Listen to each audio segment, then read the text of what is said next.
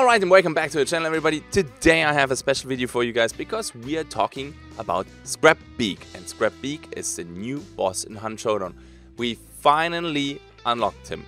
So this video will be a mix of boss introduction / boss guide video. This will also be my first guide video for bosses, so let's see how this goes. We're gonna talk about following topics today. So first of all, what are his unique features? Then what are his abilities? And at the end, how to combat Scrapbeak. Let's go! So what makes Scrapbeak so unique? Okay, let's talk about a mechanic that is absolutely new to Showdown. We've never seen it before. And that's what makes Scrapbeak so unique. I mean, there are multiple things, but let's start with this feature here right now. I personally call it the Hoarder. So, what does it do? The area around the boss lair has no supplies. Nothing. Nada. Niente. And the radius for that is 100 meters around the boss lair. Health stations, ammo boxes, weapons, trades, absolutely nothing can be found there. You will need a different approach to prepare for Scrapbeak. You either bring everything from the store, or you bring it from, other compounds or supply points a little bit further away. This will be definitely a change, because I know that a lot of people out there, including myself, they like to use a stamina shot, then pick up just a World Combat Axe and whack the bosses until they're dead. That will be now a little bit more difficult, not just because of the Hoarder ability / feature. There are more things that make this a little bit more difficult, but we will talk about a bit. However, you will be like, man, why do we even kill the boss? It will be super hard to defend the boss. He drops loot, not just a token. Let's talk a little bit about his abilities. To prepare you guys against him, let's talk about his abilities. Okay, there are 4 abilities I want to talk about. Let's start with the first one, and that is his backpack. The backpack is guarding him. That means attacks from the back are reduced by 50%. Piercing weapons are an exception. Bayonets, pitchforks, and saber are highly effective, as long as you're using the piercing attack. For example, the saber, the thrust attack is piercing, the slash is not, the light attack. That means that solos potentially won't kill him slower than teams, because he's always chasing somebody, so your teammate is most likely, depends on the positioning, behind him, dealing less damage. The backpack gets smaller each time he drops items. We're gonna talk about that on the next slide. Be careful. Every time the backpack gets smaller, he gains a permanent movement speed buff. Scrapbeak will be pretty fast at the end of your boss kill. This is really awesome in my opinion, because you have now finally a boss where there is a visual progression compared to the spider, the butcher, or the assassin. They always look the same. 25%, 50%, 75%, always the same. Now, we talked a little bit regarding the item dropping, and that's his next ability. Every time he enrages, he drops items. Bosses normally enrage around 25%. We're gonna talk about that in a bit. I know I'm repeating myself, so just be patient. He drops 3 random items and his weapon. You need to be super careful though, because fire and explosions will deny the loot, because you're destroying the stuff that he's dropping. It means if you completely kill him with fire, he drops 0 items in total. If you do it properly, he drops 12 random items. Like for example an ammo box or medkits. He also can drop traits. You absolutely have to be careful how you do this. So, depending on how and also how fast you kill him, because boss killer weapons now have drawbacks. If you use the nitro, which takes a huge chunk of life from all bosses, or the sticky bomb, which works just as well as against the butcher for example, you will skip these item drops. And that means you will get less, because the Hoarder ability or feature denies any loot around him. So be careful here. Then, we talked already about the enrage, and this is his frenzy mode. Roughly every 25%. a boss goes into frenzy mode. All of them. His frenzy mode is mainly passive. You have the ear-ringing effect, so he kind of mimics a bird, he screams, and you have this ear-ringing effect. It's like from Rapid Fire, when you play with a chain pistol and fanning, and you go full ham. It sounds similar. Be careful though. I mean, in general, you should not attack the boss while they are in frenzy mode, because they take less damage. But this one, Scrapbeak, damaging the new boss while in frenzy will cause him to drop a small concertina bomb. Now, let's summarize what we know so far. He gets a speed buff, and the moment you hit him during the end rage, he drops a concertina bomb. A small one. Which will entangle you. While he is super fast. Yeah, you can already see where this is going. This will also make killing him with melee weapons, like for example with a combat axe, pretty tough. Because suddenly you're standing in the barbed wire and you cannot dance around the bosses anymore. And since we're already talking about the concertina bomb, he also has a concertina toss. He throws a concertina at you if he can't reach you. It's similar to the Butcher. He tries to get over to you, and if he can't, he starts tossing the fireballs at you. The size of the wire is roughly the same of a concertina trip mine. And you can actually see a unique design for the Scrapbeak wire. So yeah, those are his abilities. It's getting pretty spiky in his boss room if you're not careful. You can also troll a little bit people if you're outside, for example with Spitzer rounds, and you see Scrapbeak is enraged. For example at Scupper Lake, everything's wood, right? And you can see through the cracks. He enrages, you start shooting the boss from outside. He drops little concertina bombs. Yeah, so this will be fun. Okay, we talked about the abilities. Now, how do we kill him? Let me give you some tips how to kill Scrapbeak.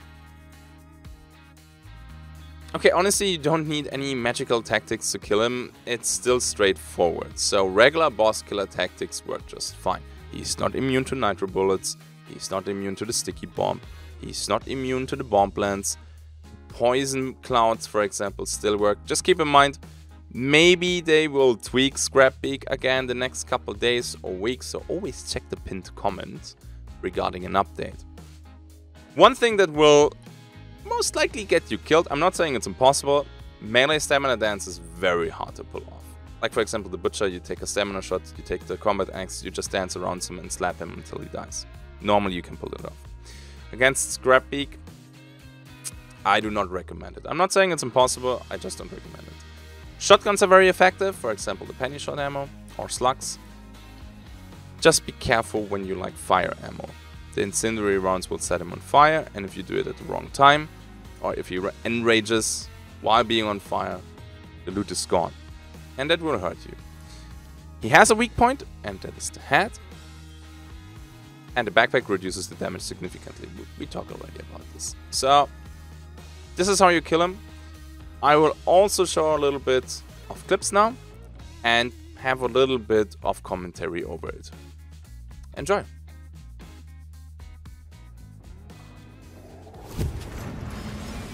Here we go with some clips that I collected during the external playtesting for Crytek. I mentioned this because you might see a few different icons or models once this hits live, and I don't want to confuse you. Long ammo deals normal damage against him. While he has the big backpack, kiting him is not a big issue. The moment Scrapbeak realizes that he can't reach you, he starts to drop a bit of concertina wire. Here you can see that he enters frenzy mode at 25% health lost and drops his first set of items. To get rid of the wire safely, you can lure Scrapbeak into his own traps. You can also lure him to specific locations that you want to seal off. For example, you can trigger his frenzy mode the moment he's in front of a boss lair entry. Keep shooting him so he drops more wire. That way you can use his concertina wire to protect you from people rushing you.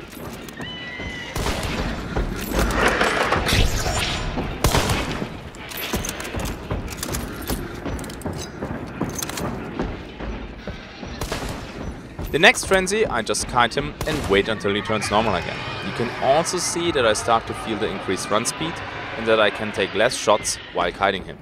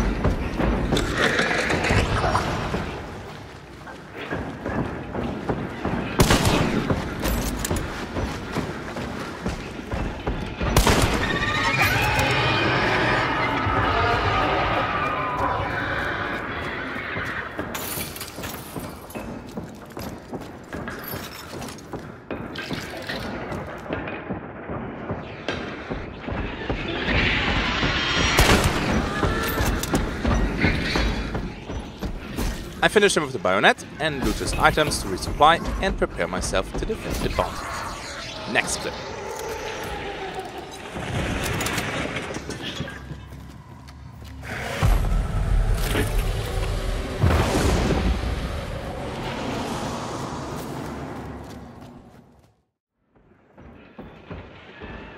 I also tested some poison clouds.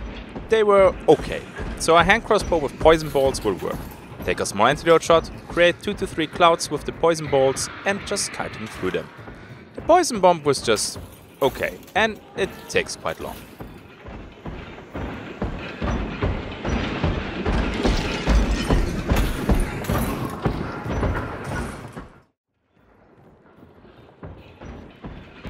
Penny Shot absolutely destroys him, but Penny Shot shreds all AI quite reliably, so that doesn't say much. I would not be surprised to see a damage nerf for Penny Shot one day, at least against bosses.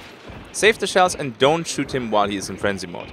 I'm actually shooting him at the end, during the frenzy mode, to show how he spawns some concertina wire, before he bites the dust. Regular shotgun ammo and slugs work pretty well too.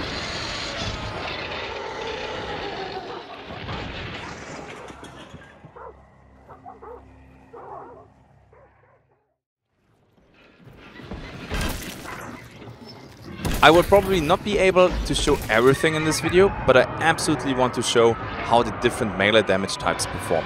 Blunt damage with a World Sledgehammer, for example, is not recommended, to put it nicely, especially while he is in frenzy mode. That right there was actually pretty close with his enrage. In this clip you can also hear pretty well how the ear ringing effect is making me almost deaf. So try not to be too close the moment his enrage triggers. Now look at the performance of the saber. Way better. Even when I attack through the backpack.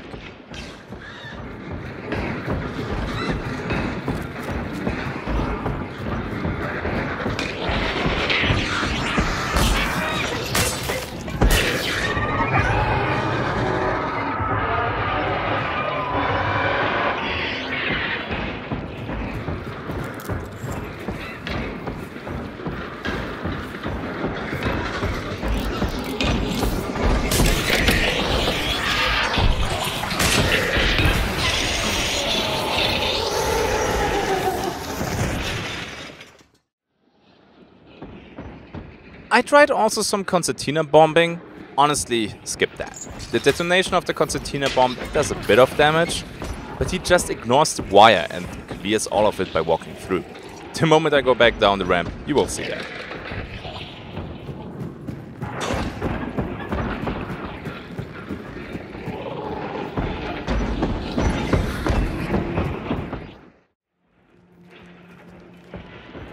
However, a sticky bomb works pretty well. It takes 75% as usual. Just be careful, you will skip 1 to 3 item drops from him should you use it. The explosion will destroy the loot. Sometimes it's worth it should you absolutely need a very fast banish.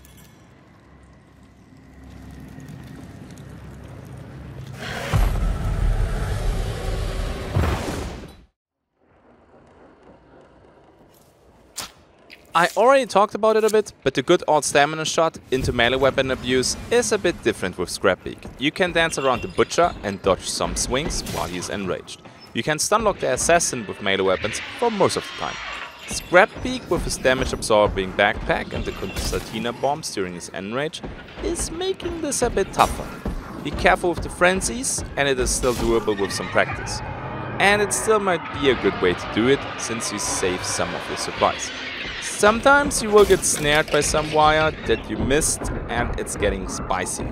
During the external playtesting, even some veterans got smacked while trying it. Not gonna give you any names though. Sorry guys. Let's have a look at the rest of this fight so you can see a bit how I'm doing it.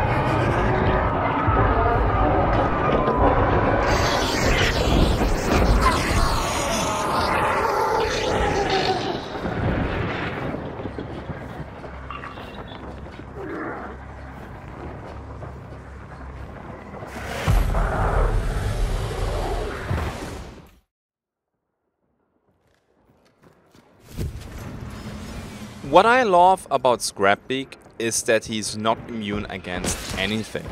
You have to be careful with a few mechanics, but you will not cry in front of the boss, as for example when you have a full incendiary loadout against the butcher or full poison ammo loadout against the spider. Fire is doing well against him, you just need to time it a bit with the frenzy effect. Here's a nice example with a poison and fire combo.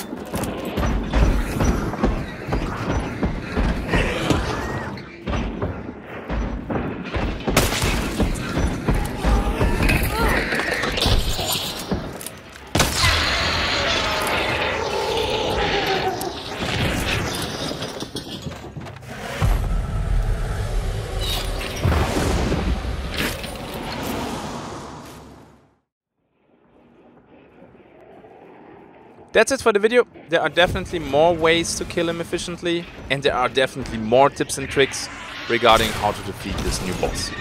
But first of all, I don't want this video to be any longer, and I think it's always nice to find your own ways of killing the boss.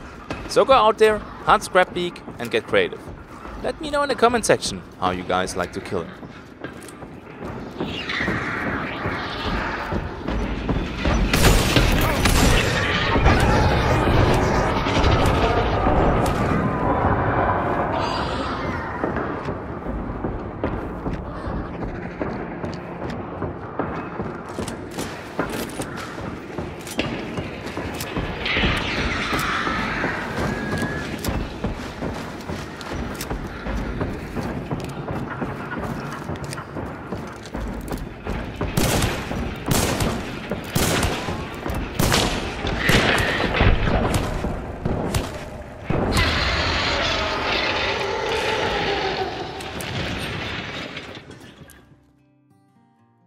I hope you enjoyed my first boss guide video. I was always wondering how useful such a video would be, so I really hope it will help some people out there.